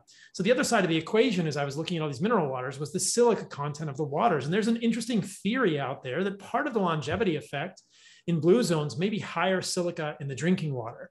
And this may explain it, because silica is known to bind aluminum in the body, and maybe it also binds mycotoxins. And so the ideal thing would be to get a very clean water that is also high in silica. Now, Fiji water meets that bill, but they only sell it in plastic, which just pisses me off to no end, because Fiji water is quite high in silica. Obviously, I have no affiliation with them, and it's very clean when you look at their uranium and other contaminants. But there's not a great option that I've found that's readily available for most people to do that. So it's another rabbit hole to go down, but it's interesting that you mentioned silica, but it does seem to be beneficial. Do you know off the top of your head what form of silica is in that supplement? Or we can just talk about it offline, but I'm curious, because there are some ways it would be interesting to think, this is a question that we all have to go down the rabbit hole further on in the future. Should we be adding a little bit of silica to our drinking water? What if you could take purified, distilled water, make your own distillate, or use a very good RO system, or just get a very good spring water and add silica to it? Yeah. So this one says MMST silica. And admittedly, I don't know what the MMST stands for, but I'll have to look into it. We'll do it in the future, but I just wanted to throw that in because silica is quite interesting to me. And silica also occurs in foods. And if you listen to the Controversial Thoughts video I did on that, it occurs in a lot of foods. Some people say, I eat oats, which are a grain that is very likely to be moldy, but they say I eat oats because they're very high in silica. But if you look at the bioavailability of silica in plant foods, it's very low. And you look at the bioavailability of silica in animal foods, it's very high. So in absolute terms, beef begins to be in the same ballpark as oats in terms of the amount of silica that you can actually absorb. So you can get silica from your diet. I don't think it's worth eating oats for silica, guys, but that's a whole separate Controversial Thoughts that I already did. So interesting. Okay. So what else would you do? We talked about binders, glutathione. Sauna. I would start trying to heat up your body. And there's so much debate about saunas, whether it's high EMF, low EMF, infrared, hot rock sauna, steam sauna. To be honest, it doesn't matter. I haven't seen any difference in timeline tracking people over the last several years working on these protocols. It has not mattered what they do. It just matters that they heat the body. And then if they can sweat, that's great. But here's the interesting thing. You don't even have to sweat. We had one woman who was a very poor sweater, which is also a sign of impaired detoxification ability. Not being able to sweat is a problem, but she still got better. Now, how do you tease it apart? When you're trying to get people better, sometimes you don't care to tease things apart. You just care that she's better, because we were doing the glutathione, the binders, we were doing the intranasal antifungals, we were doing all sorts of good things. And we happened to have sauna in the mix, but she reported that she felt better every time she got out of the sauna. She had more mental clarity and she had less brain fog. I think it's partially because saunas are known to increase the easy water, what's called the easy water in the cells. So there's probably some better movement. Maybe you're increasing nitric oxide and blood flow, so the nutrients you're supplementing with are actually getting to where they need to get. There's probably a lot of different mechanisms involved, but to me, heating the body is awesome. So if you can do a sauna without getting worse, and what I mean is if you get spacey, if you get woozy, if you're dealing with POTS, which is very common with mold, POTS, if you've been diagnosed what this is, but for those that don't, postural orthostatic tachycardia syndrome. This is when you stand up and you get woozy. A lot of it is due to coagulation, which coagulation is essentially the buildup of fibrin within your capillaries that happens from, guess what? Mold. So essentially, your red blood cells have to travel in a single file line through the capillaries. That's how small they are. But when you have mold toxin and you get even just a 1 micrometer, nanometer, I forget what the reference range is, but you get this tiny buildup of fibrin. And now all of a sudden you don't have as much blood flow, and you stand up and your blood pressure can't normalize. And so now you're woozy and you feel like you're going to pass out, or you do pass out. I used to get faint every morning when I stood up out of bed. And after I started using lumbrokinase, which is a fibrinolytic enzyme that comes from earthworms. It breaks up that fibrin. I no longer have POTS. So all these people that get diagnosed with POTS, they get put on all these medications, but they're still missing the root cause. So sorry, that was a tangent. I don't even know how I got there. I love it, dude. It's amazing. We're dropping so many pearls on people. Amazing. Okay. Okay, here's what I wanted to say. I'm sorry. So here's what I wanted to say, so we got on the sauna conversation, and then that made me think of blood flow, and then that made me think of coagulation, and that's why the cold hand, cold feet happens, because of the fibrin buildup. So lumbrokinase is usually part of the protocol, but it's a little bit later, because when you start dissolving these biofilms, who knows what's hiding in there? Lyme spirochetes, bacteria, candida, yeast, fungus. I went hardcore on lumbrokinase. I'm like, these enzymes are good for me. They're breaking up colonies of bad stuff. So more must be better, right? So I just went hardcore. Oh my God, my feet started burning. My fingers were tingling. My face started going numb. I thought, uh-oh, I'm stuck.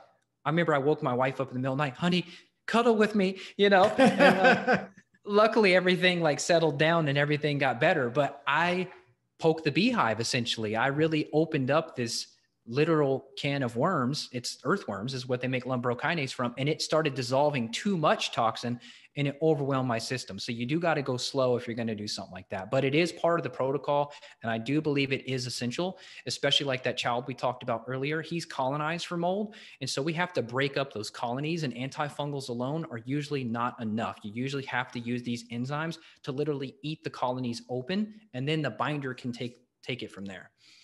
This idea of biofilms is fascinating, and many of these concepts are things that Western medicine would completely poo-poo. So we are squarely into the realm of out-of-the-box thinking, which I think is great, and we do the best we can. And what we know is that if we stay within the realm of Western medicine, people generally don't get better. So I think it's good to think outside of the box and ask these questions, and I think it's amazing. And gosh, I mean, I haven't gone deeply down the rabbit hole of biofilms, but I certainly think there's something there, and figuring out how to deal with that stuff is quite interesting.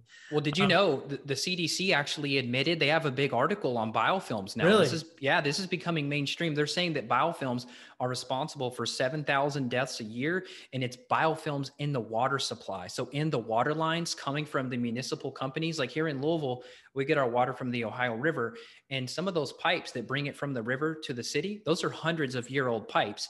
And the biofilms that have formed in those pipes are carrying all sorts of staph and Pseudomonas and Klebsiella and all these other things. So then what do? Well, we just try to bomb the water with chlorine, which obviously just destroys the gut. So you got to make sure you're filtering chlorine, but it's crazy. So it's a big thing, but it's becoming bigger. Biofilm is becoming mainstream news. And many of the things that we thought were just, made up concepts in medicine are becoming more and more accepted. This concept of leakiness to the gut, or at least fenestrations in the gastrointestinal epithelium, is now talked about by ICU docs, and it's becoming more and more accepted gradually. And yeah, my frustration is that nobody ever then looks into the past and goes, man, we were really wrong.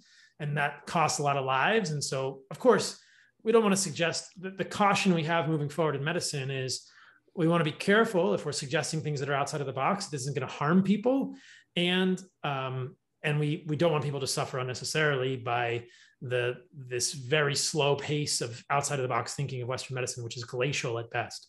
Well, you've seen that meme. It says the difference between the conspiracy theory and the truth is 6 to 12 months. Yeah, it's especially relevant today as we're talking about COVID and the possibility of a lab leak. I just tweeted about this today and was talking to my team here at Heart and Soil. Like a few months ago, you would be censored and banned on social media for suggesting that the coronavirus could be leaked from a lab.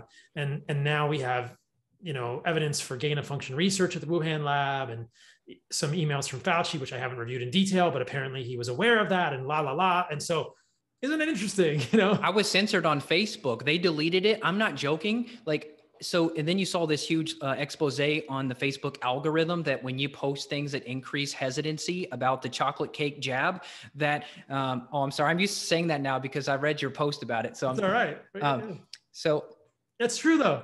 Within less than 20 minutes, they deleted my post when I was talking about this is a bioweapon. There's a guy named Richard Fleming who everyone should look up. Fleming method. He did a whole talk all about the spike protein. This guy is he's a medical doctor. He's a nuclear radiologist. He's been talking about this spike protein for a year. Anyway, I posted about it. Within 20 minutes, Facebook had deleted it. And then like a week later, I see this news article, Facebook will no longer censor posts suggesting the lab leak theory. And I thought, well, I posted a week too soon, damn it. It's crazy. And who knows? I mean, hopefully this podcast won't get censored from YouTube. We haven't talked about chocolate cake too much in this podcast, but we have talked about it a little bit. So we'll see. Spotify has also been known to censor my stuff. Thankfully, Apple Podcasts won't ever sponsor it. I won't ever censor it. Spotify will not sponsor. They will censor my shit. So we'll see. Anything else for in the general mold protocol? I would just say that you got to not be afraid. The only thing to fear is fear itself, right? So this stuff, it is heavy. I know some of the stuff we can joke and laugh about it. And, I talk about poop all day with people. I really enjoy it. It's an amazing thing. I'm very blessed to be able to help people and help my family and help my kids and my wife. I mean, I love what I do, but some of this stuff admittedly gets heavy. I mean, when you've been to 5, 10, 15 doctors and everyone thinks you're crazy, and I'm the first guy that says you're not crazy, that's kind of a lot of an emotional weight on me. So what I try to do personally is what I tell people to do. Like before we jumped on today, you texted me, hey, I sent you the link. I was like, awesome. I was outside with my daughter. I had my bare feet in the grass. I had my shirt off. I was in the sunshine. We had just got done eating lunch. We were listening to reggae music. We were just having a great time. And that's really what life is about. I've got a nickel board, which is not a penny board, but it's the size up. So I was riding my nickel board, a little skateboard. I was riding laps in the driveway with her. I'm like, God, this is what life is about. All this mold talk today, it's all about feeling good in your body. It's about feeling good when you sleep. It's about having enough energy to get through the day and play with your kids and be a good husband, a good wife, a good spouse, a good businessman, a good CEO. At the end of the day, that's what we care about. We want to be top performers, and you can't be a top performer if your body is filled with mycotoxins. So I just encourage people to just be relentless in the pursuit to get yourself well. Don't give up. If you're a sensitive, my wife says I'm a sensitive snowflake. That's fine. If I go into a building and I feel weird in there, I get out. Don't think you're crazy. If you go in, she sent me a picture from Whole Foods this morning. It was they were taking apart the drink counter and it was filled with mold. If you go in somewhere and you feel weird, you're not crazy. It's okay to leave. If you go in and you sense a weird dark energy in the building, it could be mycotoxins. I went into a bookstore last thing and then I'm done. I promise. No, you're good. Okay. I went in a Barnes and Noble, and this was a couple years ago. I was not really in tune with this spidey sense of mold yet. I was just now figuring this out, this connection between an emotional change and a mold exposure. So we went to Barnes and Noble. We were looking for kids' books, and we were in the kids section. I look up at the ceiling, and there's black mold right there on the ceiling in this Barnes and Noble, which is historically a pretty nice bookstore. And I go, oh my God, there's black mold. We got to get out. And on the way home, we've got some pretty nice windy country roads. We're outside of the city, and there's some huge trees along the way. And I just had this small thought or wish that my wife would just run us off the road into the tree. And I wasn't suicidal. Wow. I was just done. I'm like, I've had a great life. I'm okay to be done now. And then I snapped out of it, and I thought, what is wrong with me? And then she goes, honey, well, you were just at Barnes and Noble. Maybe it was the mold. And I thought, no, there's nothing to that. But then we went to a restaurant. I had that same feeling. It was this weird, dark depression, a sense of impending doom is the best way to describe it. And I thought, well, maybe this is blood sugar. Like I've had hypoglycemia before. Maybe my blood sugar's low and I have impending doom because of that. So I ate and I didn't feel any better. And by the time we left the building, I felt the same. And I go, wow, this is totally linked. And so I started probing my clients. And I'm like, hey, you said you only have anxiety or panic attacks on Thursdays. You told me you work from home every day except for Thursday. So are we correlating that the office on Thursday causes the panic attack? Yes. Okay, do a petri dish in your office. Boom, there's the mold. Oh, so it was that. So there is this kind of mood connection, but that's a whole nother hour. No, I love it, man. We're generating all sorts of good offshoot podcasts. I think that's a great way to wrap it up. Like, don't be afraid. If a doctor tells you you're crazy, you fire that doctor, because that sort of invalidation has no place in Western medicine. Doctors don't know it all. Often patients, almost always, the patient knows better than the doctor. I can't even tell you how many times in my medical career you hear stories about patients going to doctors and saying, something is wrong. And the doctor says, nothing is wrong. And something is wrong. And eventually they figure out, yeah, something is really wrong. And whether it's a mold exposure or an autoimmune condition related to food or a nutrient deficiency or a GI issue or a parasite or whatever, something was freaking wrong. And that sort of invalidation from Western medicine is really, really tragic. So yeah, I appreciate that hugely. And thank you so much for all of your work. Thanks for coming on the podcast. Where can people find you, reach out to you, connect with you if they want to do those things?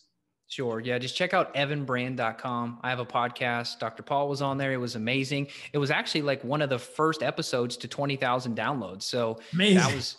that was cool. Your podcast and the one with Stephanie Seneff that we did on glyphosate, people are waking up. They're like, okay, I need good meats and organs. Here's why. I need to get rid of glyphosate. So those are like the 2 trending episodes right now. But I've got over 400 episodes. I put out a show every week since 2012. So there's a lot of content. And you know what's interesting? And I'll say this, I don't know if I've ever told you this. So I was listening to your stuff when I was like in medical school, man. Like, so before this whole path happened for me, like I found your stuff because you were really one of the first people in the quote functional medicine space. And that term gets bandied around a lot. And I don't love the term, but I think people understand what it means. And sometimes, you know, it is what it is, but you are one of the good ones, man. And I appreciate you greatly. And I think that you're doing good work, you know, understanding what the root cause of these things is. And it's so important. And I've been listening to your stuff for probably, 7 years now or 8 years. And so I remember when you were doing that stuff, I was like, oh, this guy's interesting. And he's talking about the stuff. And then I'm on my journey, and it's cool that we come back full circle and get to meet here on each other's podcast. So that's amazing. Yeah. Well, I'm totally honored, and I'm still waiting on your 5-star review. I haven't seen a Paul Saladino review. It's just 8 years old, man. It's like an 8 year. It's just buried in there. I'll look back. Yeah. Thanks for coming on, brother. I can't wait to talk to you more soon. Thanks for having me.